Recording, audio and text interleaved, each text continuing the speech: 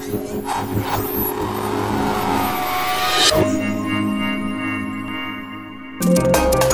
you ever wondered how we're going to communicate with machines in the future, or how they might communicate with us? Join me as we discover a world of chips with everything.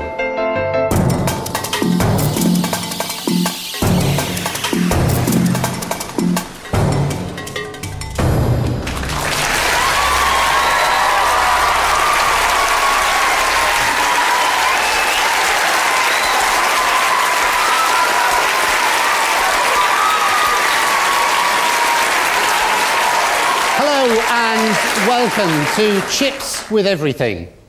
Tonight, we're going to look at the extraordinary way in which computers have influenced almost every aspect of our lives. Now, I'd like to start by finding out how many computers you have at home. If you have no computers, I want you to press button A.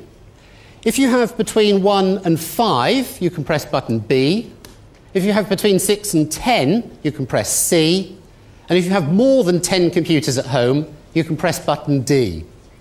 OK, I'd like you all to press your buttons now, please.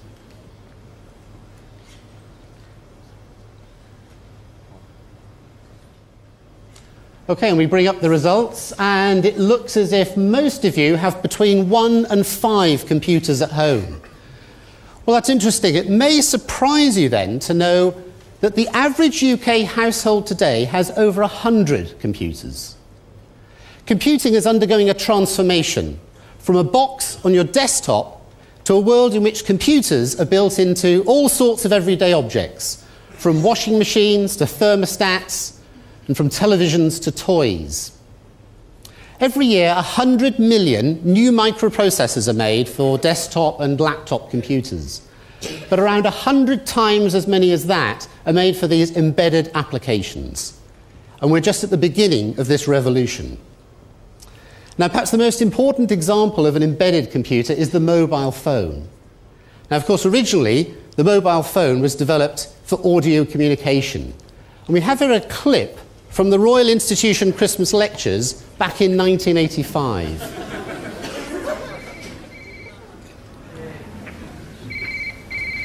Find the phone under your seat there that's ringing. OK? Would you like to press the orange button, please? It'll take the call, and then use it as an ordinary phone. Hold it up to your ear. Hello? Can you hear me on the phone? Very clearly. Good. Can you tell me your name, please? Maxwell Charles Lovell Hall. Well, this is the sort of phone that was being used in that clip. And I'm actually delighted to say that Max has joined us this evening. So, Max, welcome back to the Christmas lectures. So good.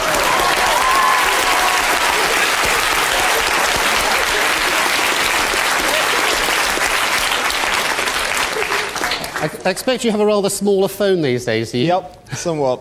OK, excellent. Very Thank you very much. Well, before the digital revolution, information technology came in lots of separate packages like this. We've got a dictionary, and this thing here, this is called a typewriter, in case you've not seen one of those before. And we've got a globe and a radio and so on. Well, today, the work of all these items and many more can all be done by a single device. And this is possible because the mobile phone is really a computer. Now, people aren't just carrying computers around in their pockets, they're also beginning to wear them. And here's Wendy, she's wearing lots of different computers. Here, if we just turn around a little bit, here she has a Bluetooth earpiece so she can chat to her friends while she's jogging. She has, just turn around again, a heart rate monitor, a GPS on her wristwatch, and on her running shoes she has a small computer that's measuring her running pace. Now, she's also wearing this. This is called a sense cam. It's a type of camera, and it has a wide-angle lens. And it takes a photograph every time it detects a change in light level or movement. Now, we can see the results of this. This is a little video made by Andy when he was wearing the sense cam. He and Lewis were busy building props for this lecture. So here they are cycling off to the electronics shop. And they're buying some components, and here they are cycling back to the Royal Institution to get on with those props.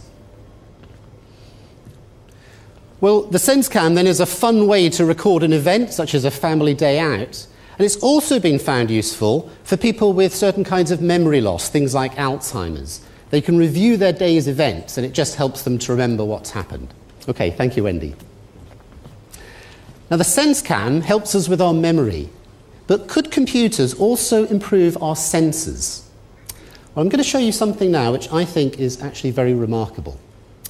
This is a video of a little girl called Tara, and this is taken when she was just 3 years old.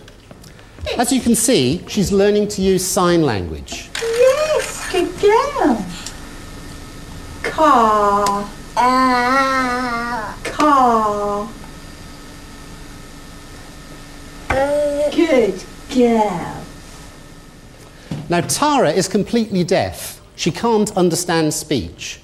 But also, she can't learn to speak because she can't hear the sound of her own voice. That's this one.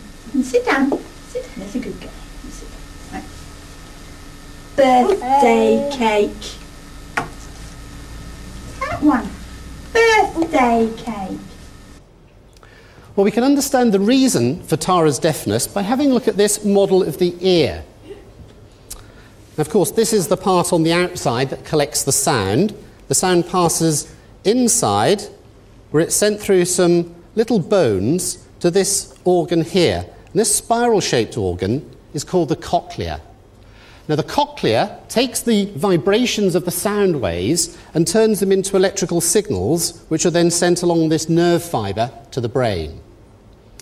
Now, in Tara's case, the cochlea was damaged, but the nerve was still working correctly. And so a surgeon inserted a special device into Tara's cochlea. Now, this is the part of the device that goes on the outside. So this part here is worn over the ear and it has a little microphone, and this is a little transmitter. And then on the inside, there's a receiver and a little computer processor chip, which then sends signals along a little fibre to some electrodes.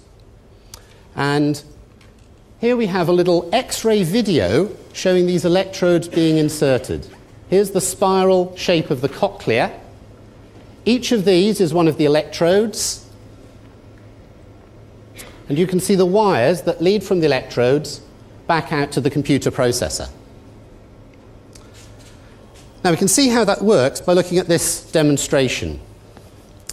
Inside this box are some electronics which are just the same as the electronics inside the implant. So you can see again the spiral shape of the cochlea, and each of these green circles represents one of the electrodes. So what I'm going to do now is I'm going to play a tone that will start off at a low pitch and it will gradually increase in pitch. And what we should see is that the low frequencies are sent to the small inner region of the cochlea, and the high frequencies go to the large outer region. So let's just play that tone and see if we can see that.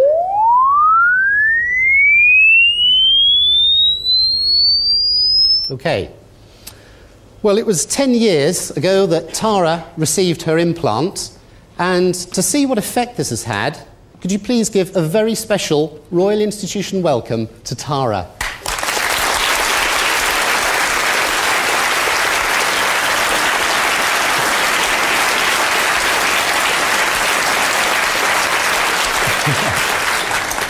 Tara, welcome to the Christmas lectures. What's the implant meant to you then? Well, this implant has helped me hear and respond to conversations and helped me hear, and it's really helped us so far. Fantastic. I mean, you seem to be able to speak wonderfully. It's amazing. Yeah. And are there situations where it's harder to hear what people are saying? Yeah, with the background, and it makes me work harder, but it's great to have a cochlear implant. Brilliant. And do you listen to music at all? I do as well, and my favourite band is JLS. Oh, right, okay. Well, the surgeon who performed this extraordinary operation, his name's Roger Gray, and Roger is sat up there in the balcony. Hello, Roger, welcome.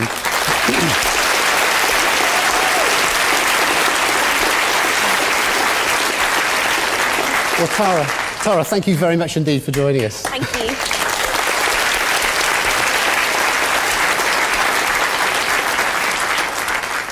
Well, I think that really is an extraordinary example of the power of digital technology. Now, after the break, we're going to be looking at the way we can build computers into all kinds of everyday objects, and we'll be giving them some exciting new capabilities. So join me then.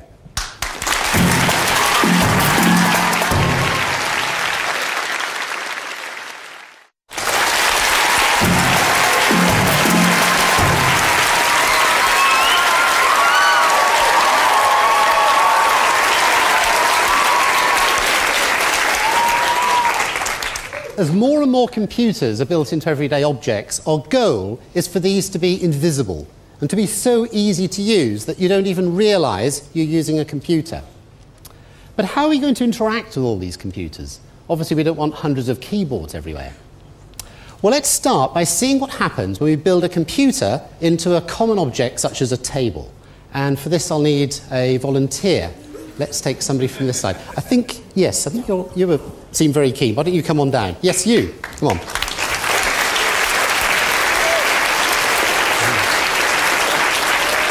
Right, so just come and stand over there. All right, so if you'd like to stand there. And what's your name? Emily. Emily. Right, Emily, what I'd like you to do is just to take the fingers and thumbs of one hand and just place it on this table and sweep it around and see what happens. Isn't that nice? Yeah. Okay, let me show you something else then. So this is a little painting game. So what I'm going to do is select a colour for you. In fact, let's do this. Okay, now take fingers and thumbs of both hands, put them on the surface and just try doing a little bit of painting for me. That's excellent. So we can see that this is a touch-sensitive screen, but it's a special kind of touch-sensitive screen because it can detect touch from multiple fingers at the same time. We call it a multi-touch display. But as well as detecting touch from fingers, it can also detect the presence of physical objects. So here I have what look like ordinary little squares of glass. So you can see it's just completely transparent. But if I put this on the table, we'll see something interesting happening. It becomes a little piece of a jigsaw puzzle, a rather unusual one because it's a video jigsaw puzzle. So here are some more pieces of the video jigsaw. So, Emily, would you like to have a little go? And we'll see if we can assemble this jigsaw. We'll see if you can fit some pieces together. That's good. And if you want to play with this video jigsaw, you can find a simulation of it on the website which accompanies this year's Christmas lectures.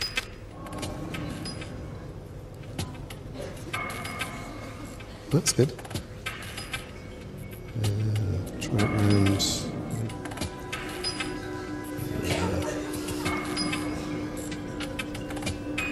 That's it. And slide the last piece in. You've completed the puzzle. Well done. Excellent. Thank you very much.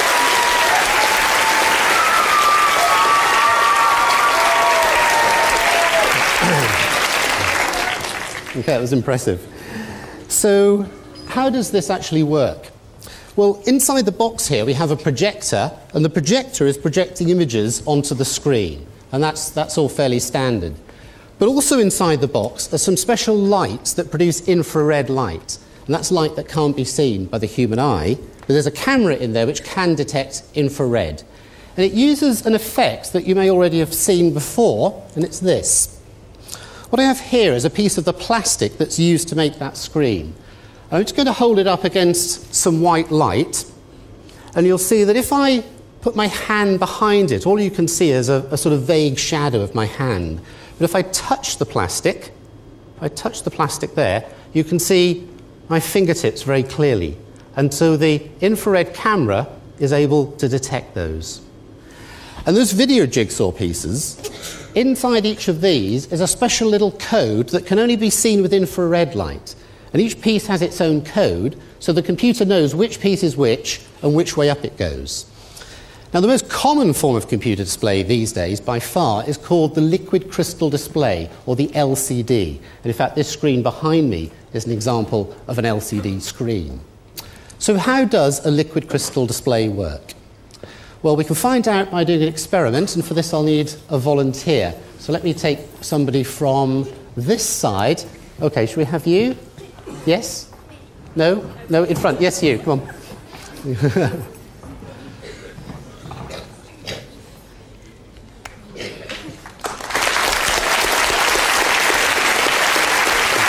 Come and stand here.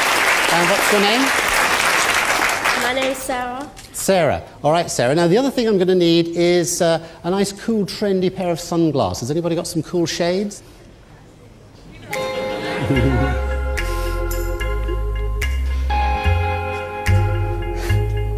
Hey, Andy, can I borrow the lenses from your sunglasses? Okay, thanks, Andy. Brilliant. Okay. You don't look so cool now, do you? So these are the lenses from a pair of sunglasses. What I'd like you to do is if you could just look straight into that camera for me and just hold that in front of your face like that, okay? I'll just tilt it forward slightly so we get a reflection. That's good.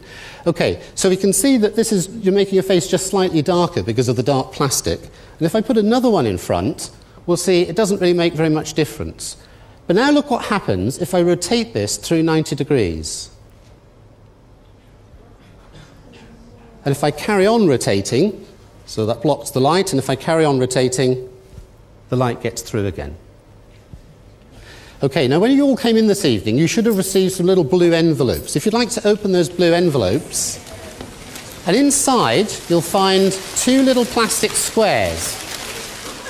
Now those little plastic squares are made of the same material as these sunglasses. So if you hold one of them in front of the other, and just look at the white screen up there, when you rotate them, you'll see that they first of all block out the light, and if you keep rotating, you'll be able to see the light again. Okay, so this is an amazing effect, but what's it got to do with liquid crystal displays? Well, if I take one of these lenses and I hold it up in front of this display, if I rotate the lens, you'll see again the display goes dark. So that's an amazing effect, but what's actually going on there?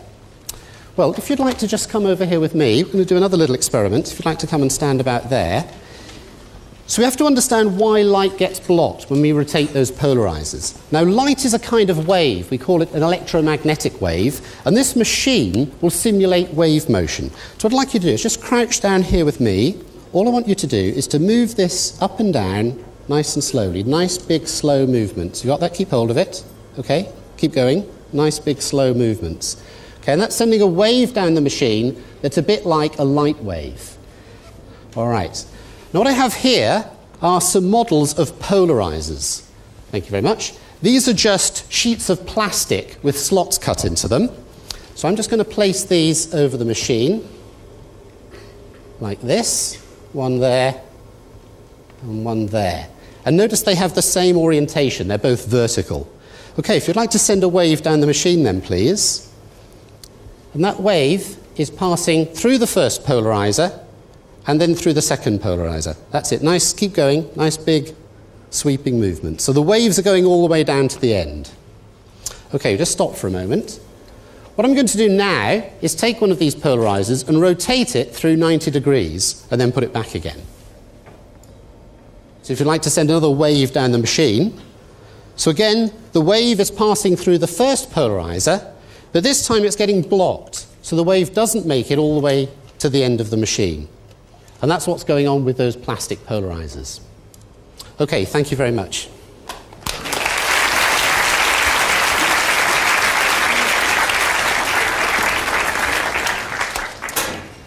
So we've seen how polarizers work, but how can we use polarizers to make a display? Well, I'm going to take these plastic polarizers and mount them in these stands at right angles to each other, so the light is blocked. That's good. Here I have a box containing sugar solution. It's just ordinary table sugar dissolved in water. Let's see what happens when we slide this in between those crossed polarizers.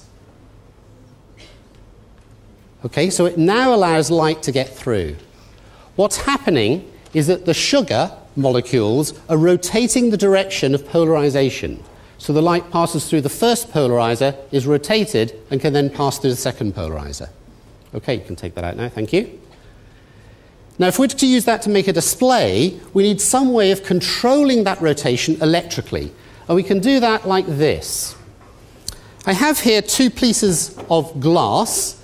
They've been covered in some transparent electrodes, and then sandwiched between the glass is special material called liquid crystal.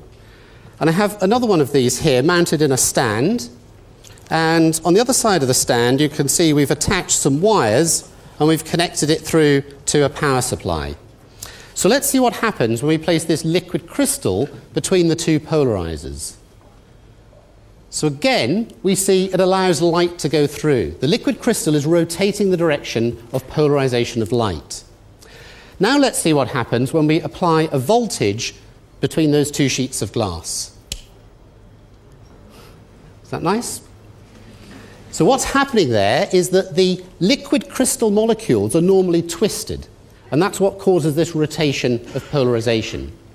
But when we apply a voltage, the crystals untwist and they no longer rotate the direction of polarization, and therefore the light is blocked by the second polarizer. And if I take the display out, I'm not going to switch it off, I'm just going to slide it out, and you'll see without the polarizers it just looks like a plain piece of glass. So we've seen how to control the level of white light getting through a screen, but how can we use this to produce a full colour display? Well, in front of this liquid crystal panel, we've mounted a lens, and if we can bring up a white light display on the screen and then zoom in on this region, we can just see some little squares. If we can bring up a magnification of that on the screen itself, so we can see that the screen is made of tiny little squares, and they're different colours. Some are red, some are green, and some are blue.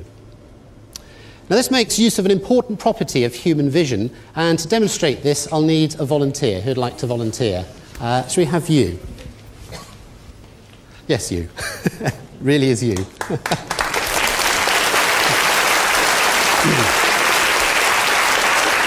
If you'd like to come and stand around here. And what's your name? Hugh. Hugh. Okay, Hugh, what I'd like you to do is take this red slider and just slide it up to the top there for me. That's good. And on the screen, up there, we can see it's brought up some red light. Okay? Do the same thing with the green slider. Bring that one up to the top. That's brought up some green light. And you can see where the green and the red light overlap, it makes yellow. Okay, try taking the green slider back down to the bottom. That's good. And now bring up the blue slider. Okay, so we now have a mixture of red and blue, and where they overlap, we get a purpley colour. That's called magenta. Okay, let's bring up the green slider to the top now. So we've got red and blue and green. That's it, all the way to the top. And now, where the red and the green and the blue overlap, we get white light. And in fact, we can make any colour we like by taking the right mixture of red and green and blue. And we do this on a liquid crystal display by having little red, green and blue filters in front of each of those pixels. Of course, when we stand back from the display, we don't see the little pixels. Our eye blends it all together into one colour. Okay, thank you very much.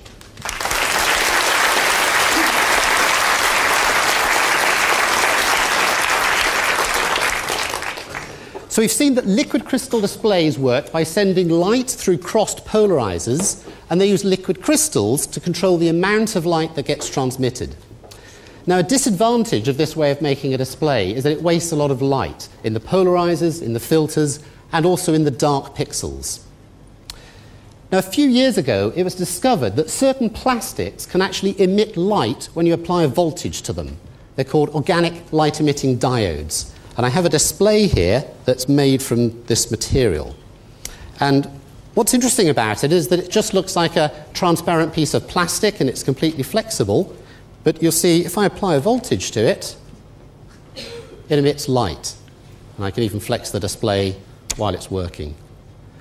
Another interesting thing about this kind of display is that it can be made by a process that's very much like an inkjet printer. And in the future, that may allow us to print displays onto things like boxes or even onto clothing, T-shirts and that sort of thing.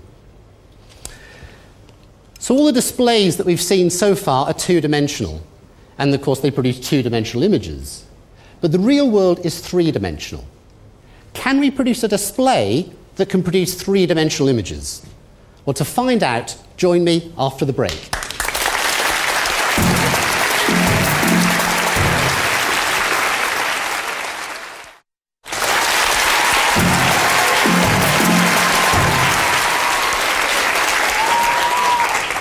Display technologies are currently undergoing a revolution, and one of the many exciting challenges is how to produce three-dimensional displays. Well, here I have a step towards a three-dimensional display. It's actually a spherical display. And at the moment it's showing a globe. But what's special about this display is that it supports touch. In fact, it's a multi-touch display, so I can spin the globe around. And what have we got? This looks like the Middle East. There's Africa. So the Royal Institution is up here somewhere. But of course, unlike a regular globe, I can spin this around in different directions. So we can take a look at Antarctica. And it's surprising just how enormous Antarctica actually is. Now, something else we can do with this display is this. I have here a special type of camera. It actually has 5 separate little cameras here looking outwards through mirrors. And special software can stitch these images together to make a single continuous 360-degree panorama. Now, we have an identical camera to this, positioned just outside the lecture theatre, where we have 7 volunteers huddled around the camera. So we're going to bring that panoramic display up on this spherical surface here. And can you hear me out there? Could you all wave if you can hear me? All right, so let's see, what have we got here? There's a young lady in a blue top with a necklace. Can you wave? Can you wave? Yes, that's you. What's your name? Alex. Alex, all right, welcome Alex. Who else have we got? Let's go around a little bit further. Oh, there's another young lady with a blue shirt on and a necklace. Hello, yes, that's you, yes. What's your name? Shay. Jay, okay, welcome. Well, if you'd all like to come back into the lecture theatre now, please. So the sphere is good for displaying certain kinds of information, but if you want a truly three-dimensional display, it would allow us to look around objects as we move our head from side to side. So could we achieve that using a standard liquid crystal display? Well, to find out, I'd like a volunteer, please. Who'd like to come on down? Let's have, yes, would you like to come down?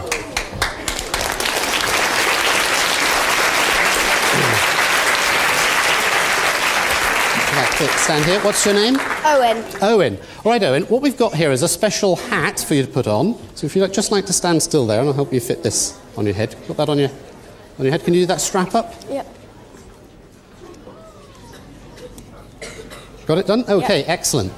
Now on this hat, we have the tracking bar from a Wii games console. So at each end is a special light that emits infrared. We've also positioned a camera on top of the hat. Now, the camera is nothing to do with the demonstration. It's just so that we can see what Owen is seeing from his point of view.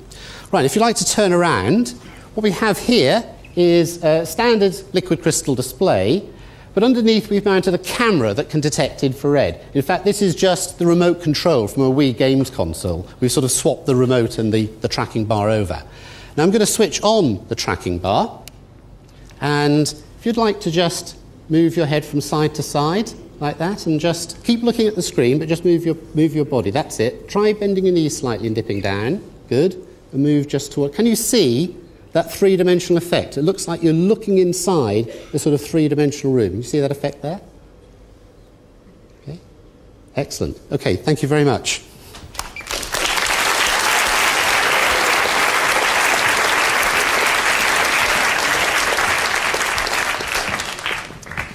So this achieves a three-dimensional effect by using a standard display. But of course, it requires the user to wear this special hat.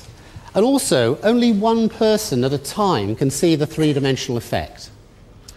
What I'm going to show you now is a new kind of display that achieves something very close to a truly three-dimensional image. And this is the only display of its kind in Europe. And I have the display over here. And what this is showing is a video taken from a medical scanner.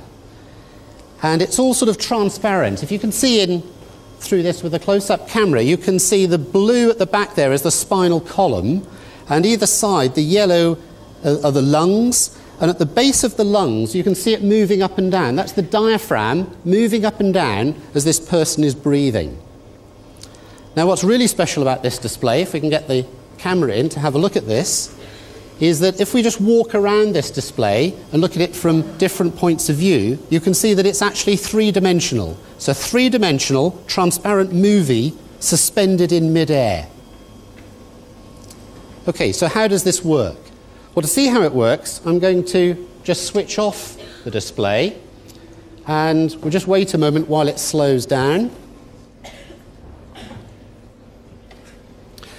So inside the cabinet here, we have a projector. And the projector sends images up and bounces them off a mirror, and they're projected onto this screen, which we can see slowly rotating as it comes to a halt. That projector is sending 6,000 images a second onto this screen. And each of those images is timed very carefully according to the orientation of the screen. So it's throwing out a different image in each direction, which means that as you walk round the display, you get this impression of a three-dimensional object sitting in midair.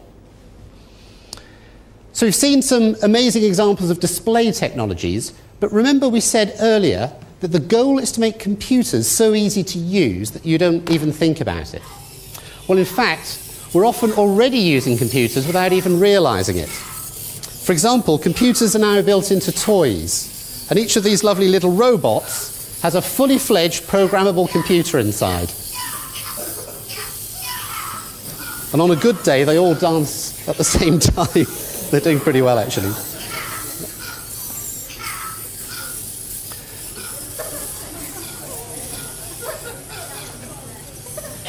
Now here's another example of a computer. This is a credit card, and behind these gold contacts is a tiny microprocessor chip embedded into the plastic. I have some examples of these chips here. Each of these is one of the processors from a credit card. You can see the tiny gold contacts, and if I turn it over, underneath you can see the individual chips. Now, these may not look like much, but at the end of the 1960s, the Apollo astronauts went to the moon, and they used a special computer to guide them to the moon and to make the landing. Well, each of these tiny processors has 30 times the processing power and 100 times the memory of the Apollo guidance computer. Even tinier devices can also be made, and I have a demonstration here for which I'd like a volunteer, please. Shall we have, oh my goodness, everybody wants to volunteer. Shall we have you? Would you like to come on down? Yes, in the blue top. Thank you very much.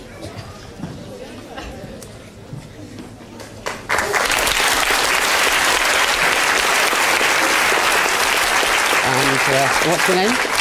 Anna. Anna. Okay. Well, imagine that you're going to do a little bit of shopping here. So we've got some things in a shop that you might wish to buy. What I'm going to do is give you a shopping basket. I'd like you to just pick out 4 or 5 things that take your fancy, anything that interests you there.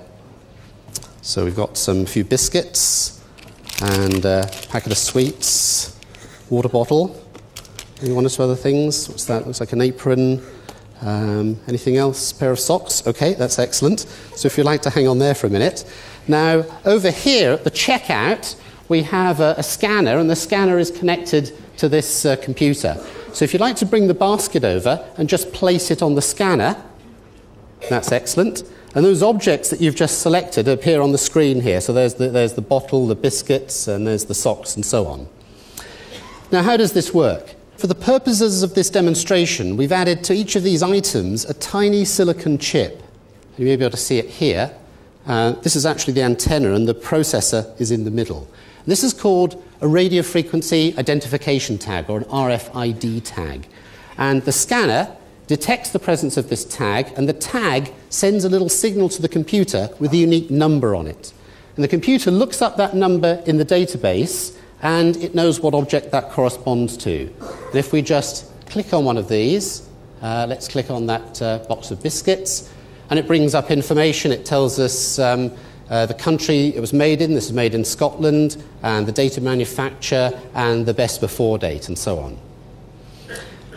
Now, the interesting thing about these tags is that unlike a barcode, they give a unique identity to this specific packet of biscuits. So this allows objects to be tracked from the factory in which they're made to the shop in which they're sold. An intelligent fridge could detect whether something is out of date, and when we throw the packaging away, an intelligent recycling plant could work out what material it's made from and how best to recycle it. But just how small could we go? Well, I'm going to show you something now that's very new and I think quite extraordinary. Thanks, Anna. So in this little tube, I have some powder, and if I just turn it, it should just be catching the light there. In this tube are 10,000 tiny silicon chips, each of which is a 20th of a millimetre across and cost around a penny to produce. These are radio frequency identification tags, and each one has its own unique number. Now, there are about 300 trillion different possible numbers. And that's enough for us to label every single object that's ever produced, from a bicycle to a simple sheet of paper. Now, that truly would be chips with everything. Now, these devices just transmit their identity. But imagine a world in which fully fledged computers are as tiny and as cheap as these, in which they can sense their environment, in which they can communicate with each other, as well as with computers on the internet, combining information and making decisions on our behalf automatically. Well, such a world is not far away. Now, all this, of course, is made possible by the extraordinary technology of the microprocessor. But there's something else that's crucial as well. 50 years ago, each piece of information technology came in its own separate package with its own hardware. But today, all of these tasks are combined into a single piece of hardware. And it's an extraordinary thing called software that allows a single device to be turned into a camera or a dictionary or a telephone or a game. We'll be looking at the amazing world of software in tomorrow's lecture. Thank you.